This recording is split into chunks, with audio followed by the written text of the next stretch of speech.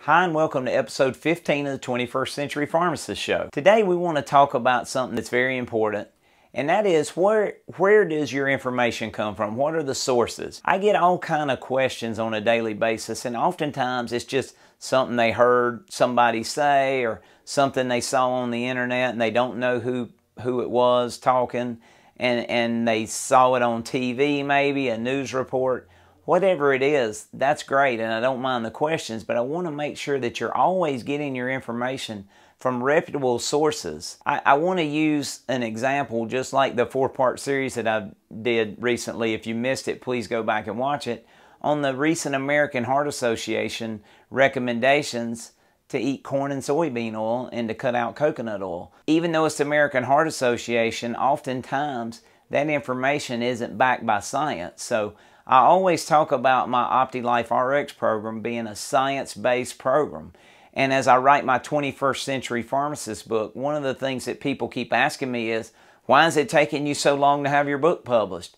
Well, one of the big reasons is because I have to make sure that the science is solid on all the things that I have in my book, all the things that I teach in my program, all the things that you see here on this 21st Century Pharmacist show.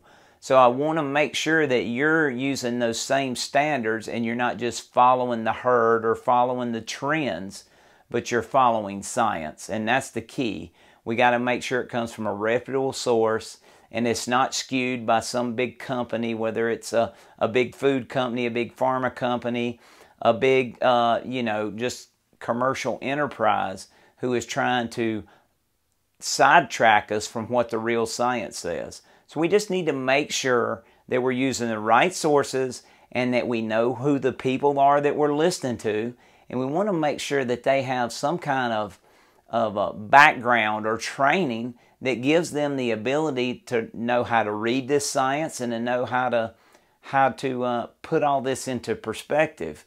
So I want you not to make mistakes based off bad science or maybe not even real science, but just marketing is what I like to call it. So let's make sure we avoid the marketing, look at the real science, and look at the real results. And that's what I love about my program is we have amazing results for so many people that it's really mind-boggling to a lot of people, even in the medical community, who see the results of some of our folks. So I just want you to know that. I want you to think about that. And as we go through and as my book comes out, and if you've ever been through any of my programs, you'll understand exactly what I'm talking about. I tell you when it's my opinion, otherwise I have science to back it. And if you will continue to make sure you use those standards, then you'll always get better advice and you'll always be following the right advice and not just some fly-by-night, for lack of a better term, kind of advice that could be out there. So just be careful with today's internet, with today's social media.